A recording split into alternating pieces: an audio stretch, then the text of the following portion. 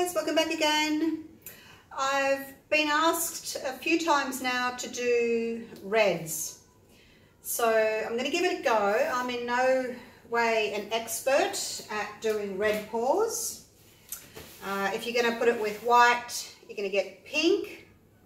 White and black obviously make grey, so you're going to get different shades, but I'm going to give it a go for you. I'm just going to go and get my cups. I forgot again. Keep forgetting to get my cups. Alright, now I did make my paint earlier. Made it up a couple of hours ago. And then I made a couple of batches of fudge. Caramel fudge for my daughter's fundraiser, which she's got at work tomorrow. So she came up this weekend. She lives about 2 hours away. So she came up for the weekend. Not to see me, no, but to get some fudge. So we've been making 3 big trays of caramel fudge. So I made up the paint and then went and did that. So hopefully it's not too airy and bubbly. It's starting to stick to the side though of my cups. So I've got reds, and my mix today is this one again, the glue and water, 65% water, 35%, sorry, start again, 65% glue, 35% water. It's just a craft glue. The craft glue seems to work well with my global. When I've used too much of the wood glue with this, it curdles. Wood glue might be fine with other brands, but I just found that the global didn't really like it. So I've gone to craft glue and it seems to be okay. All right, so now I've made up more paint than I need because I did all these colors and then I thought I really want some dark metallic silver. So I've made up another cup, so I won't use all of these. I'll just sort of almost fill my 5 cups and then I know I've got enough for this size canvas. These hold 200 mils. So 2, 4, 6, 8, 10, that's too much. I only need 800, so probably fill them 3/4 of the way and then I know I've got enough. So, treadmill silicone, pop that in. What have I got in here? A lot. So 200, 3, 6, 9, 12, 15, 18. I think I'll put in 5 drops. I don't want to overdo it. 1, 2, 3, 4, 5. 1, 2, 3, 4, 5. I won't do the white. 1, 2, 3, 4, 5. Actually, you know what? I think I will. I just won't do the black. 1, 2, 3, 4, 5. Maybe I can get some white cells popping up through the black. There we go, that's enough. Got that oil sitting on the silver there. Now I want to give them a bit of a good stir because this paint mix is quite thick. So as I said, I'm using my glue and water, and then I've got my paints mixed 50-50. So 1 part pouring medium to 1 part paint. So it's a nice thick paint. It's got a nice strong colour to it because it's got a lot of paint per pouring medium. With some of my others I do 3 parts pouring medium to 1 part paint, so this is 1 to 1. Alright, so start with some black in the bottom. I may actually put a little bit of extra black in as well. Between these 2 colours here, I might add some black in there as well because I do want a good amount of black. I wonder how this is going to drizzle. Yeah, it seems to be okay. I've kind of just been pouring it on like I do when I do my ring pours. You pour down the side, but it seems to be thick enough that it's just going to sit there. So I've kept my black and my white away from each other because I don't want too much grey, and I've kept my red, my 2 reds, away from the white because I don't want pink. I will still get a little bit of pink, but I've separated the white. I've got orange and grey on either side, so hopefully that will help. So I don't mind having a greyish, blackish, reddish painting. I'm okay with that. So I've got 2 shades of red. One is this one here. It's Global Cool Red. It has a slight pink hue to it. So that's that one. So I thought, what else can I use? And I found my Liquitex Basics Cadmium Red. And I thought I'm going to add some of that as well. So I made up a cup of that one as well. It's a bit of a darker red, more of a letterbox or fire engine red. That's it there. I don't know if you can see much of a difference in them. This one's a bit more pinky, that one's a bit more red. And I made up a batch of that. This red, as I said, is 1 part pouring medium to 1 part paint. The Liquitex Basics ones, I've done 2 parts pouring medium to 1 part paint, because it is a thicker paint. You have to mix more pouring medium with it, or water. If you don't want to use any more pouring medium, you need water. Now these two are very similar, so I don't want to put them next to each other, so I'm going to do a row of black, or a layer of black I should say. It's not really a row, is it? But a row of cups and a layer of black. There we go. And then our lovely red. So as I said, I've got the black, I've got the cool red from Liquitex, the cool red from the Global, and then I've got this antique silver metallic, and then we have white, and this one is a warm red, so it's still a shade of red, but it's more of an orangey sort of a red. And I've got black and white. That's the Liquitex Basics, the Cadmium Red Deep Hue, that one, which is that one on the end. Okay, now what do I want to do? What do I want to do? I just put black underneath that red, so I might do some of this silver again.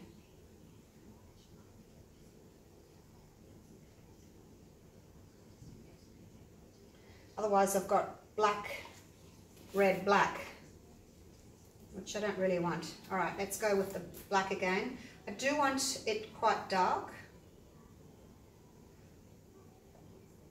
so I'm happy to put extra black in.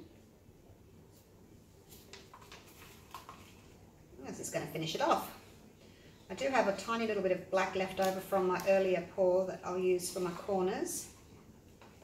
As I said, I'm not going to use all this paint. I've got way too much for this size canvas. Oh, wipe my hands. Such a messy business this, isn't it? Right, now I've used that one and that one. I don't want the white next to the black. Let's do this one again. I think I'm going to have too much paint by the looks of it. I'm going to have to stop.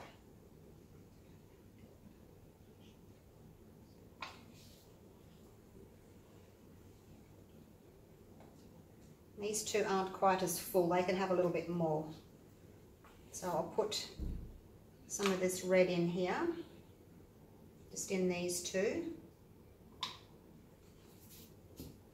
And these two that have just got orange on the top, they can have a little bit of white next to them. I don't want to put white on the red, but I can put white on the orange. That's okay. So that's that one gone. And then I've got a little bit more of this silver, so that can go on there. Finish this off.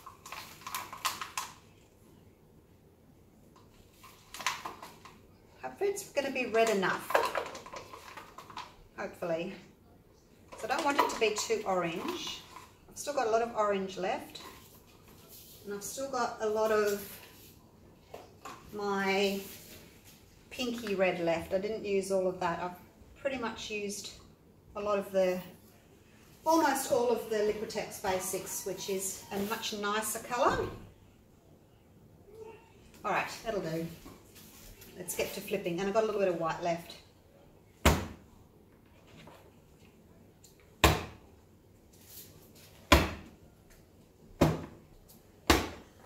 Right, my little tool handy for my edges. Just move these so that they're all equal distances apart. Move them up to the top, get as close to the top as I can without the paint running out from underneath. Now, I've shown you all the paints already, so I've got nothing to show you. Move these away. Okay. The metallic silver, I did put an extra blob in that as well because I find that the metallics do have to be a little bit thicker.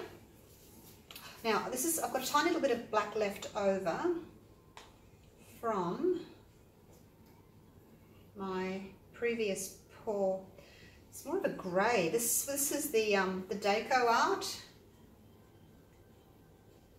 that I used. Don't know if you saw my metallic pour with the Deco art paints.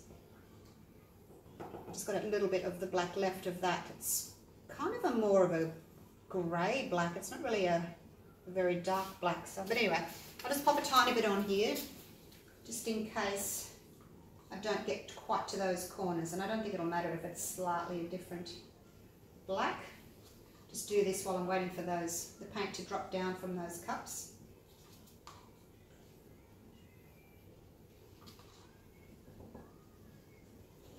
And then once I've done this pour, I've got my last batch of fudge to make. It's the best fudge in the world. It's so good. I make it at Christmas time and everyone says, oh, make me a batch, and I end up having to make batches for everyone.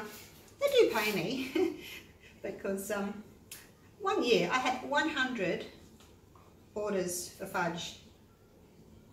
It was way too much. So I thought, I'm not doing that again. I'm putting up a sign saying who wants fudge, because 100 people wanted fudge for the holidays. So still make some for a few people, but not everybody. It was too much. All right, that's my black corners. Right, now, let's hope this works. As I said, I'm no expert with reds. Red's not really my colour. I tend to do blues, and I know how they're going to react. You get light blue with white. You get dark blue with black. It's okay, but red and white, it's always a bit of an issue, isn't it?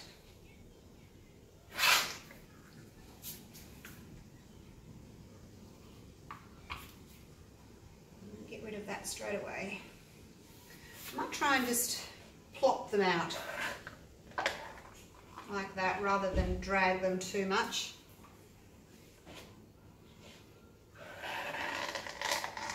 I find it works better with this thick mix that I've been using lately.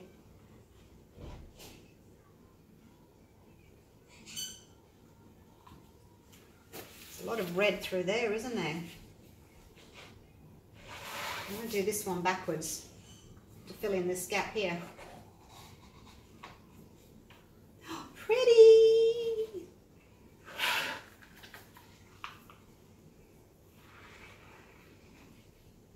There we go. Oh, it's looking good so far, isn't it? Except for that. I've got to be so careful with my getting the paint out of the cups. It can make or break a pour, really, can't it? Having that, maybe I can tilt that off. Just got to be so careful about what you decide to put back on. Got a little bit left. There's about a quarter of a cup left in that one. I wonder if I should go through all that. It's quite red there, isn't it? But it might be nice. It might be nice in the end having a bit of red there. This is quite pale. I think I'll bring some through here.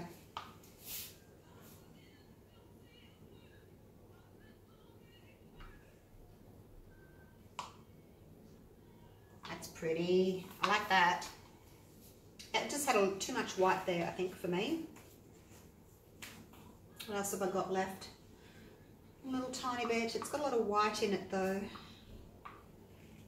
Do I want to go through here? No, because I'll lose all those. I think that'll do. I probably got way too much paint anyway, because I almost filled those cups. I don't need 1,000 grams. I only need 800. Okay, let's do a bit of torching.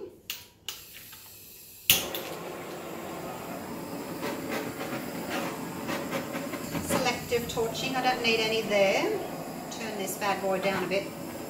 A bit here in the red, a bit there in the red, over here in the white, a little bit up here in the black, a bit in that white there, a bit around here, a bit here, and up into that corner there. How's that?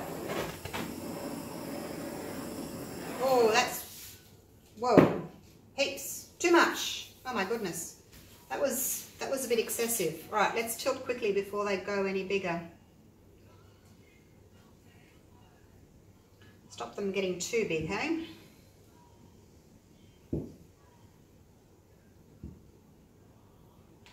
Okay, well this is going to be relatively quick then.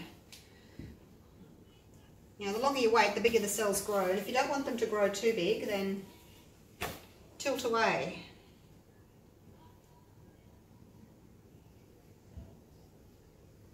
I do need to get to both these edges here, if I can.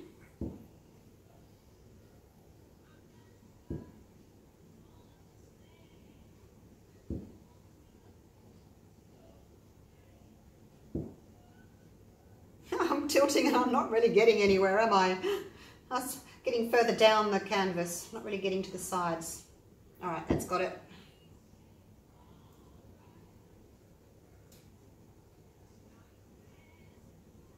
That's got it. Too much paint. See how it's moving really freely? Whoa, way too much.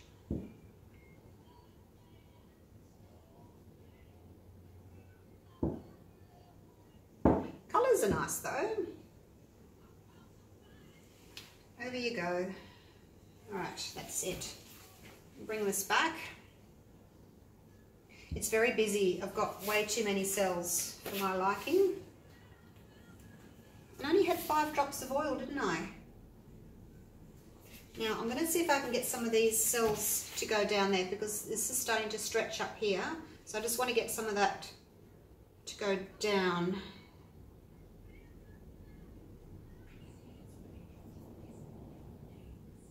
Keeping an eye on up here though, because these are starting to stretch as well. That's a fine line between covering that. Just go over. I think I've got too much paint on here. I used way too much of what I made up. Now I'm just going to take these are overstretched a bit here, so I'm just going to take the weight of it back down just a touch. Wow, look how busy it is. Whoa, way too busy. How's that? I think I might just leave it like that. That's pretty. Pretty. Got a little bit of the orange showing through there, that warm red. Nice big blocks of red here. Got quite a lot of black, which is what I wanted. And obviously I have got that greyish look from my metallic silver and my black and my white together, which is fine. I wanted that. I wanted that sort of greyish, blackish look. Now I'm going to have to do this again, you know that, don't you? And cut down on my silicone, because there's hardly any background at all. It looks like, look at that, it looks like a pebble, one of those, what do they call those pebble paths? Cobblestone paths around here. It's just way too much. But the cells have stayed quite nicely shaped. I think my paint's just maybe a little bit too thin still. Something in there. Get out, you bad thing. Alright, now I'll get my little tool. I don't think there's terribly much that I need to cover up. So I'll do this again in the reds, because I really like this. Loving these colours. Woohoo! Wouldn't this look nice on a big one? And for those of you who love lots of cells, you probably like this. And then wipe underneath to catch all those drips. You need to put a tiny little bit of black right there where I've touched the corner.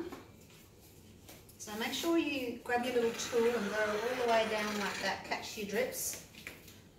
before you set it aside to dry. This corner, touch this corner as well, so let's just do that. I really like having these black corners. If you guys do these pours, please, please, please do your corners first. I've got little black corners on each.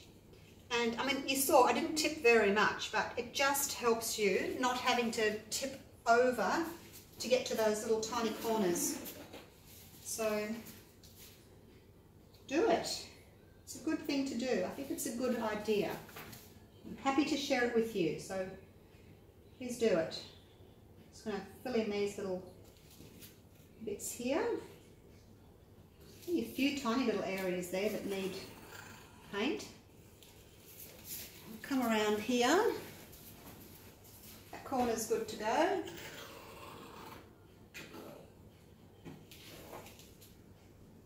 Tiny little bit of black just there needed. Okay, all good. I like that. I'm happy with the colours. Hardly any pink at all. There's a tiny bit of pink just in there. Oh, a little bit in there. But I don't think it's bad. I really don't think it's a bad pink. It's just, you know, got different shades of reds. What do you guys think? Do you like that? I'm not going to torch it because, whoa, way too many cells already. I think on some of my paints I didn't quite do 50-50. They looked really thick and I thought I'll leave that. See, my white's looking quite thin. I like it to mound and then a mound on top of the mound for this. It needs to be really quite thick. So this isn't as thick as I would like it really. Now I'm going to take the camera down, or take my phone down, and just show you from my perspective, and then I can zoom in on a few pretty cells for you. So a lot of people say, why do you use glue? I use glue because I feel it helps my cells stay in a nice shape. It's my personal opinion. Feel free to try it yourself. There we go. Let's just move that up a bit. Oh no, it's not going to work. I thought I'd move it and get rid of my mess, but not really going to work. Okay, let's go in here. We've got a lot of this little scaling there, I guess you can call it. So many cells. It looks like cobblestones. It's pretty, it's just, it's too much for me. I like some background. This nice block of red here.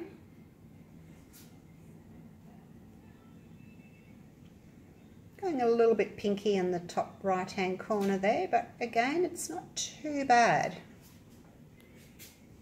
Come out, show you the whole thing from my perspective, the way I looked at it when I poured. What do you think? Pretty? Okay, hope you enjoyed that video. Please join the Australian Acrylic Pouring Group on Facebook. Please subscribe to my YouTube channel and you can catch up on all my videos. You won't miss a thing. Okay, that's it for now. I will see you for the next one. Bye for now.